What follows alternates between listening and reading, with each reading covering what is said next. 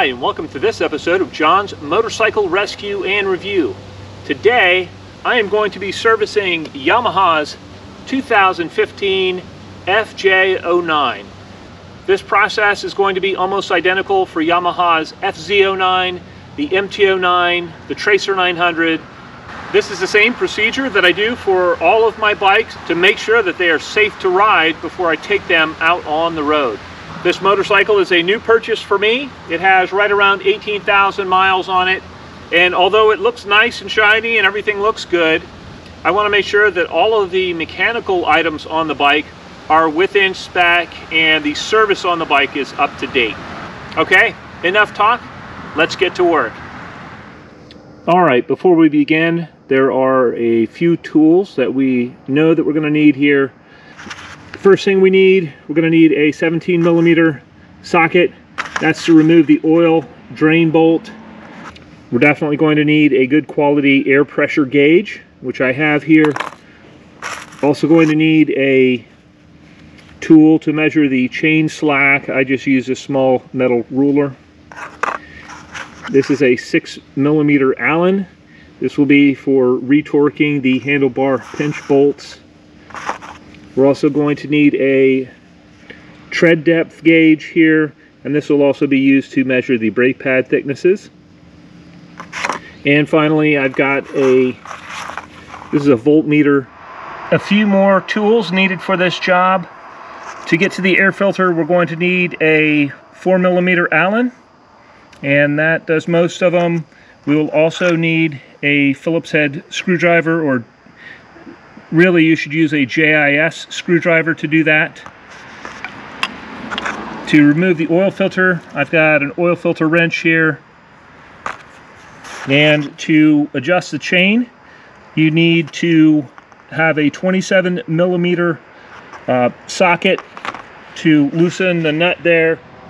It's also really good to have a checklist as you're going down through these items, and I have one made up that I use for all of my services, and it just has all of the major systems that we're going over, and so as I'm taking measurements and as I'm performing checks, I'm actually checking it off on the checklist. That just helps me remember and helps me not to miss anything here.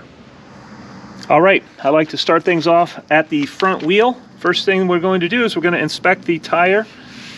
I'm feeling it here. I'm looking for any dry rot, any cracks along the sidewall or between my tread grooves, any damage from, road objects, rocks or nails or anything like that.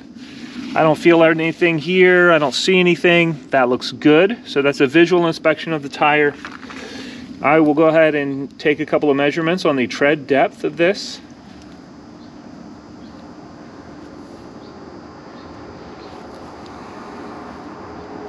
You want to measure a couple of different places. I'm getting a consistent 4/32 on my front tread depth. The next thing I'm going to do is check the tire pressure. And the tire pressure on this bike, it runs 36 psi in the front and it runs 42 psi in the rear. So that's what I'm looking for. Beautiful, right at 36. Next thing I'm going to do is visually inspect the valve stem. I'm going to lean it over and I'm going to look for cracks anywhere along the base of it, anywhere along the length of that. I check on both sides. I have had one of these fail on me at about 70 miles an hour, and I was very, very fortunate to get the bike stopped without wrecking the bike. So this valve stem looks perfect. We're going to move on. Since we're right here, we're also going to measure the front brake pads. And you want to visually inspect first, make sure that they've got meat on both sides of them. I'm actually going to measure the pad thickness with my tread depth gauge here. All right, looking at both sides, I'm getting right at between 4 and 5/32. So the brake pad thickness is good.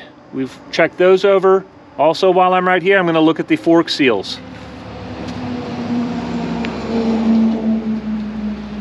I see no leakage on the fork seals whatsoever. Those look great. While I'm here, my state inspection sticker is on my left fork tube. I'm going to look at that. It expires in June of 2023. So that's about 7 months from now. So that is currently inspected. While I am at the front of the bike, I'm going to look at several things here in my control area. We're going to start off with the brakes. And so I'm going to just see what my lever feels like. It pulls very smoothly. The brakes are very firm. That feels great. The setting is right for my hands. That's a decent setting. I'm going to look at my front brake fluid here, and that looks good. That's well up on the sight glass. I have inspected this when I had a little bit better visibility on it, and everything looks good. The brake fluid is clear and it is up to the proper level.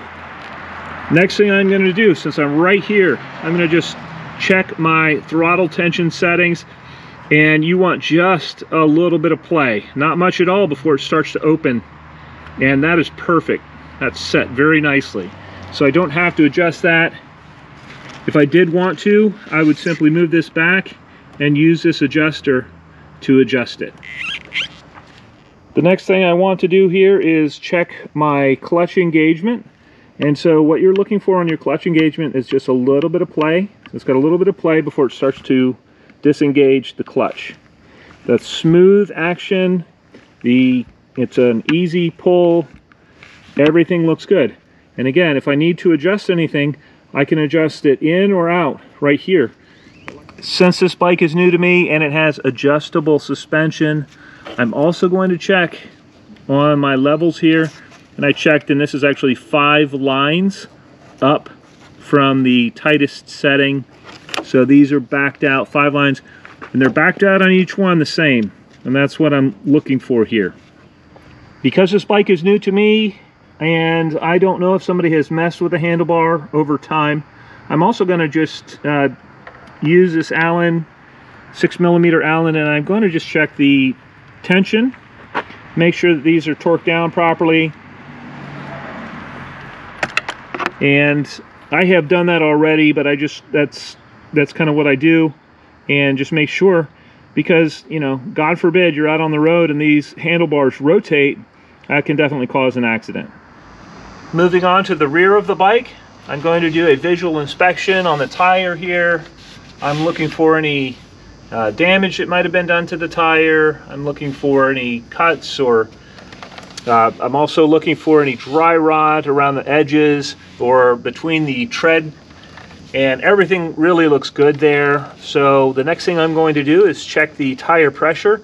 It should be 42 psi in this rear tire. Perfect. Next thing I'm going to do is check the valve stem for dry rot. Okay. This valve stem has dry rot. What I'm looking at is the cracks right there at the base of the valve stem. When I pull it over, you can see those. That's dangerous. So this valve stem is going to need to be replaced. After a quick run to the Yamaha shop, I've got a new valve stem installed in the rear tire.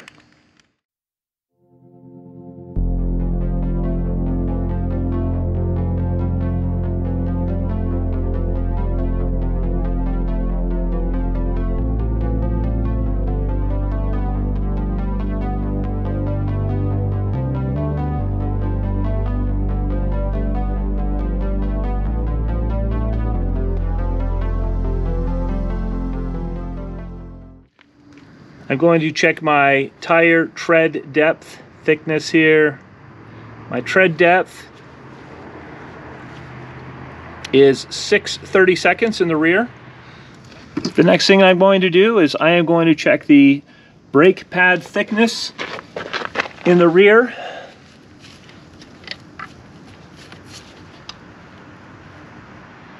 And the brake pad thickness is right at 5/32.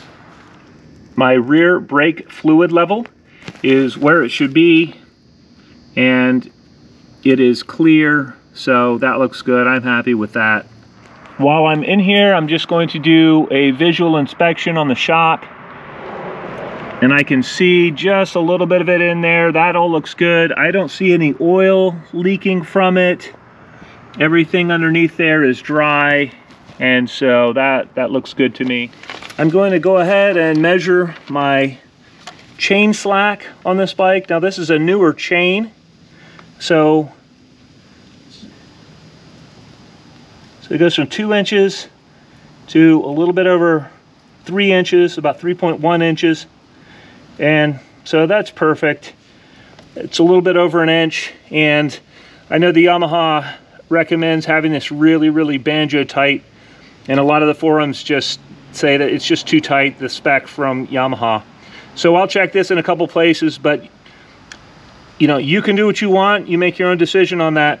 But for me, I run this a little bit looser than 1 full inch of slack here. And I'll measure this several places, make sure that that's consistent. In addition to checking the chain tension, I also check chain cleanliness and lubrication. And this chain looks great. So the previous owner has maintained this well. I was informed that it was a brand new chain about 1,000 miles ago, which again is great. I didn't see any tight spots on the chain. Everything just looks good.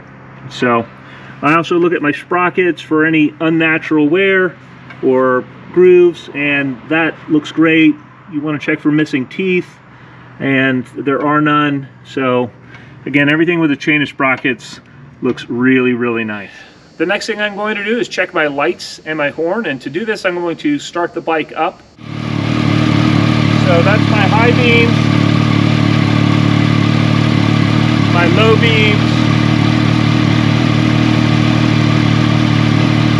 my turn signal there, and then on the other side. And the running lights are above the headlights on this bike, so those also function as they should. And the horn works fine. So we can see my running brake lights are functioning. We can also see right here that the license plate light is working. So I'm going to check the brake lights for the front of the bike. And those work like they should. The rear of the bike, those function like they should. And the turn signals. And those all function like they should. So that looks great on our lights and our horn. All right, my fan just kicked on and I'm waiting for it to turn off again. And it just turned off.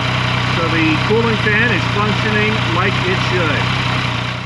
The FJ has a coolant sight glass here, and so what I'm going to do is actually take a flashlight. I'm going to shine it back on the reservoir itself, and so when I do that, you can see that the coolant level is between the upper and lower lines, and that is where it should be.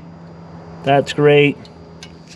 After removing the seat, we also want to check the battery connections here. Make sure that your battery connection bolts are tight.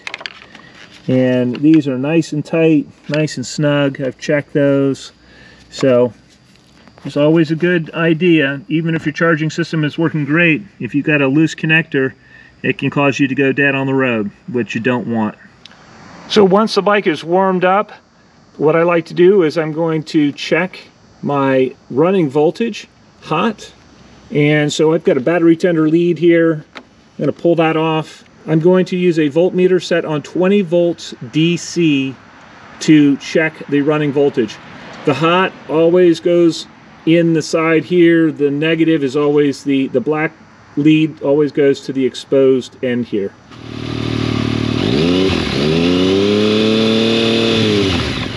So my voltage was holding rock steady on 14.2 volts, and that is perfect. Okay, I'm going to go ahead and check the air filter. It's a little bit involved, so I'm going to put the camera on time lapse here, and you can watch what I'm doing.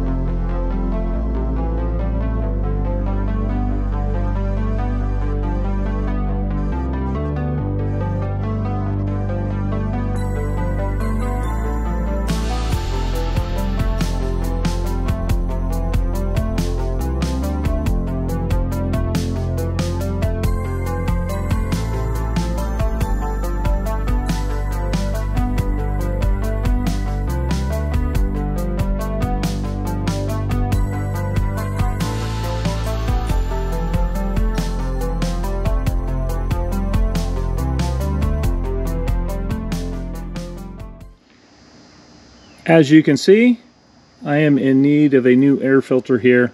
This one's just pretty gross, so we'll go ahead and replace it while we're in here. That's the Yamaha part number right there. Due to the nature of lots of small bits and the amount of work you have to do to get to the air filter, I would recommend, this is probably at least a level 2 or level 3 job. It's not for somebody who doesn't know which end of a wrench is which. And so I would just recommend, if you don't know what you're doing, probably take it to the dealer. It is a little bit more involved. It's not rocket science, but you have to have a little bit of finesse. There's tabs that you can easily break off if you start muscling things about. So you don't want to be a gorilla while you're in here, and you just want to work very methodically and slowly as you go through this.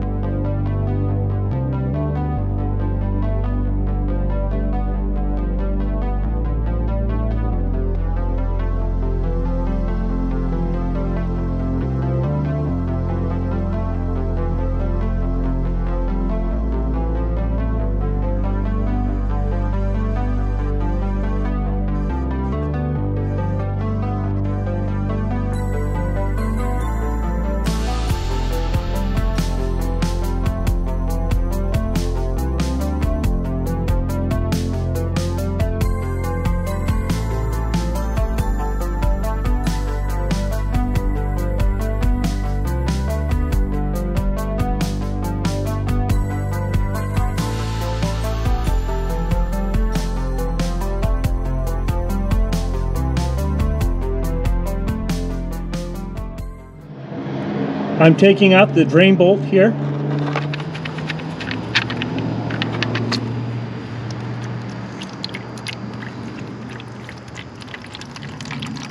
The oil honestly looks super clean, but this is just for peace of mind here.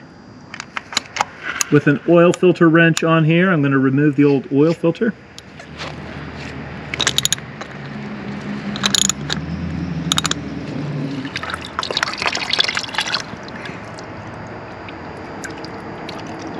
We'll let that drain for a bit. While I'm in there, I'm going to install the new crush washer on the drain bolt. Here is the new Yamaha oil filter that's going on, and I will actually pre-fill that with a little bit of oil, just holding it upright and pouring a little bit of oil in there a couple times, clean oil, and that way it doesn't take quite as long when I start the bike up after the oil change. It won't take as long to build oil pressure in the motor. I'm using Yamalube 1040, and like I said, I'm going to pre-fill the oil filter a couple of times. Let that settle.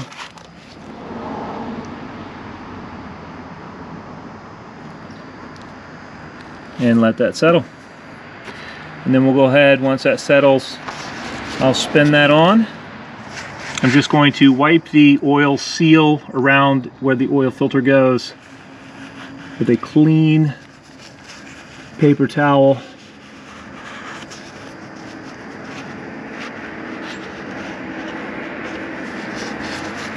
And you just want a nice seat for your new oil filter.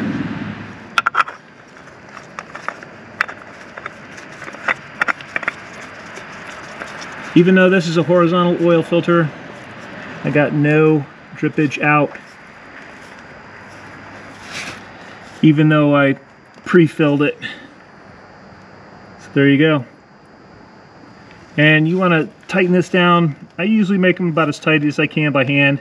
You don't want to over tighten these with an oil filter wrench, or they'll be almost impossible to get off. Alright, and finally the drain bolt is snug.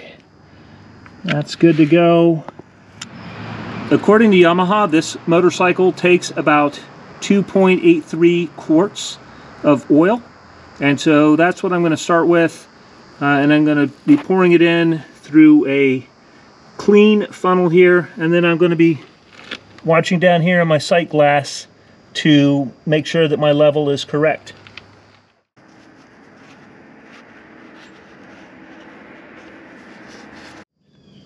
Our final oil level here, I did start the bike and run it for a couple of minutes, and then I shut it off, let it sit for about 5 minutes.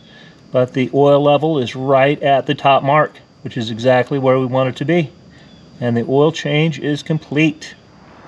All right, well, that wraps up the service. We have changed the oil, we've checked the air filter, we have checked the tires, we've checked the braking system, we've checked the controls, and I am now confident that I can ride this bike and it will be a safe place to be. I hope you found this video entertaining and informative, and until next time, enjoy the ride.